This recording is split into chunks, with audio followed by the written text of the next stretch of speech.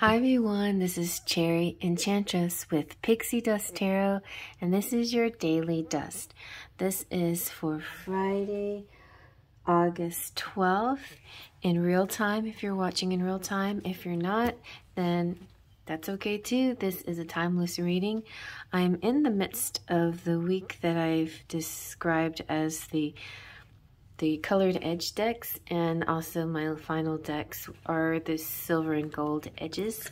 And here we have the Mermaid Tarot. And a lot of these nice decks have kind of a golden, the gold is sort of more powdery, not as glassy. So we have some powdery and some glassy. Actually, I don't think I have a single. My cat's jumping on my lap. Okay. I don't think I have a single glassy gold deck. I think I know one that I should get though. But mostly just I have one silver glassy one that I'm gonna use tomorrow. Alright, let's see what messages we have.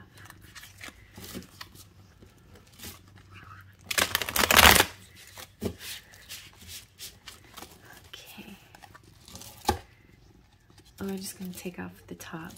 I'm kind of working sort of one-handed because she's licking my arm down there.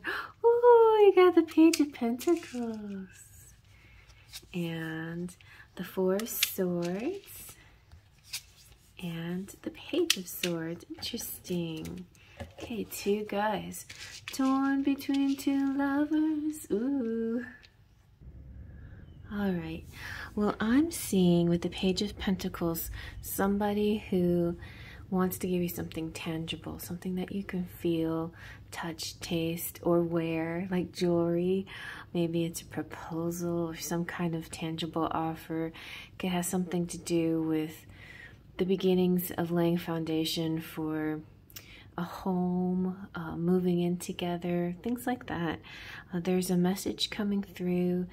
Pages represent messengers and students.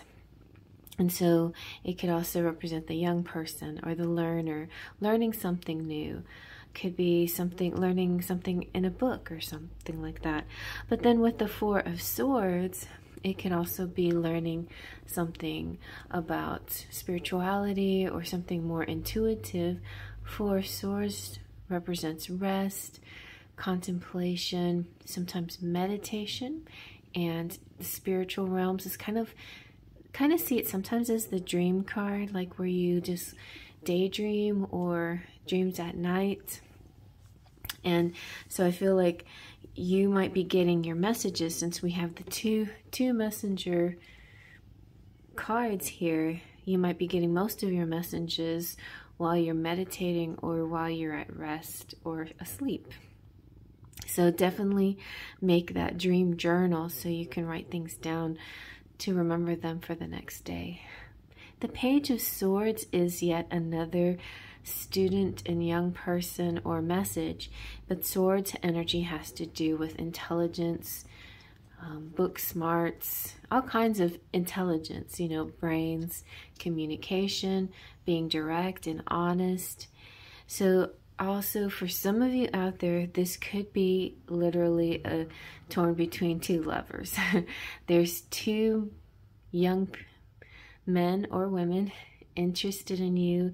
These are depicted by men, so it could be more of somebody slightly younger than you, or maybe just they're both guys that are good at communicating, but they have different ways that they communicate. So there's one person that communicates really good. Maybe their love language is acts of service or gift giving. And then the Page of Swords could be a lover that comes through that their love language is words of affirmation, because words usually correlate a lot with the mind and the intellect and the mouth. And the Page of Swords energy. So if you're making a choice, I think you'll make the correct one, because you're not going to do it impulsively without a lot of deep thought. And so the Four of Swords to me represents deep thought. And just trust into your intuition, but definitely whatever it takes. If it has to do with writing things down as you think of them, and then differentiating between ego thoughts and true wisdom. And ultimately, even though we are dealing with a lot of swords energy, which is the mind, the true compass to use for guiding you to the right person or the right path or the right direction is your heart. And also another message that just came to me is both. Like, you don't necessarily will take both people, but you may take both classes. In other words, if you're a student and you're deciding, should I do biology and philosophy, or what should I major in? And maybe you don't major in both, and maybe you major in one and minor in the other, whatever. But I feel like this is kind of a both energy. You're allowed to do both. Also, another message is, if this is a love situation, you may have both in your life. One could be just a really good friend that's not romantically inclined. It's a platonic relationship. One could, or the swords could be the one that you just love talking to them, love your conversations. It's such easy flow, easy to get into, but the romance isn't there. There's not the connection that you want. But this will vary from person to person. Sometimes people want the stability, they want the material, the tangible, and if you want that, then that's good here. If you want somebody that stimulates you intellectually, then you may want to choose the Page of Swords. So really dive deep into your feelings of what you truly want when it comes to partnership. And this can represent partnerships of all kinds. The bigger picture here, I think, represents knowledge and learning things because of the pages coming out. And definitely also because of the Four of Swords. It's a lot of knowledge through deep thought and contemplation.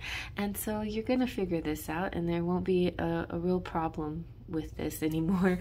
The choice is going to be super clear. All right, so I hope you like that. Faith, Trust, and Pixie Dust.